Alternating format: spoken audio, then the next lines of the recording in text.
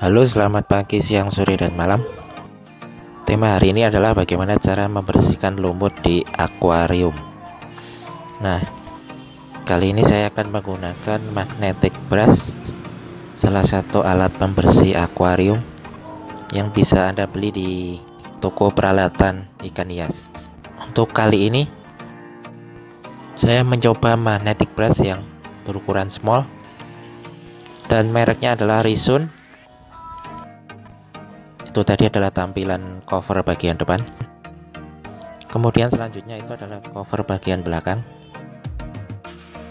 Tidak ada panduan dalam bahasa Indonesia, hanya bahasa, kalau tidak salah, bahasa Jerman, kemudian bahasa Inggris, dan gambar tutorial cara memakainya. Yang belum tahu cara memakainya bisa melihat gambarnya saja, karena bahasanya itu semuanya memakai bahasa asing.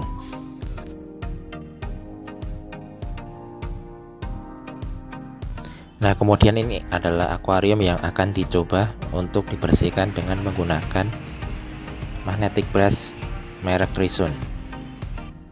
Oke, kita buka dulu.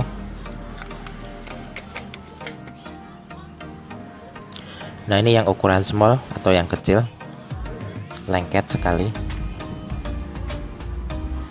Ada benangnya yang mengaitkan dua magnet tersebut. Kemudian ini bentuk sikat bagian luar akuarium, bentuknya halus. Nah, ini kemudian sikat bagian dalam akuarium, bentuknya kasar, bisa dilihat banyak semacam kayak gerigi-geriginya kalau dipegang kasar. Kemudian ini adalah kaca akuarium yang saya coba untuk dibersihkan menggunakan alat itu. Oke, mari kita coba. Dan seperti ini cara kerjanya. Jadi sikat yang di dalam akuarium itu dia akan mengikuti gerakan sikat yang ada di luar karena ada magnetnya. Dan juga ada benangnya, tapi benangnya nanti akan saya potong karena mengganggu gerak. Jadi kurang leluasa untuk bergerak. Nah, setelah saya lepas benangnya itu, gerakannya lebih enak, lebih leluasa. Tapi dia harus digosok-gosok atau disikat-sikat berkali-kali agar bersih ya akuariumnya. Itu karena mungkin sikat yang satunya kan di dalam air, jadi mungkin dia kurang merekat atau kurang lengket magnetnya. Jadi harus disikat berulang-ulang. Oke, sekarang saya akan menguras akuariumnya saja biar kelihatan jernih ya. Ini airnya berwarna hijau. Nah, ini saya sifon airnya. Nah, ketika magnet yang di dalam akuarium itu jatuh, magnet itu bisa ditarik dengan mendekatkan magnet yang ada di luar, seperti ini contohnya. Nah, itu.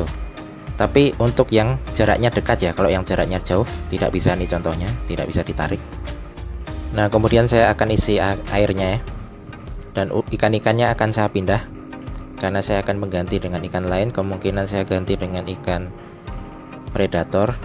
Oleh karena itu saya menggunakan magnetic brush ini agar gampang membersihkannya. Nah, itu hasilnya kita lihat masih ada lumut-lumut yang menempel di kacanya itu. Nah, bagaimana cara membersihkannya? Yaitu dengan cara menyikatnya langsung dengan tangan seperti ini. Jadi tidak perlu pakai magnetnya yang di bagian luar tersebut, tapi kita sikat saja secara manual.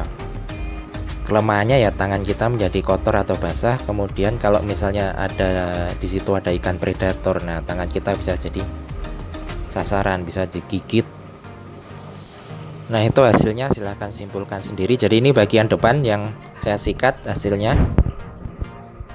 Sementara ini yang bagian samping kacanya tidak saya sikat. Nah, seperti ini.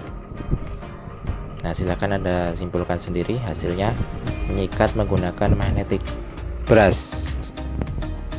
Oke, cukup sekian untuk hari ini. Selamat pagi, siang, sore, dan malam.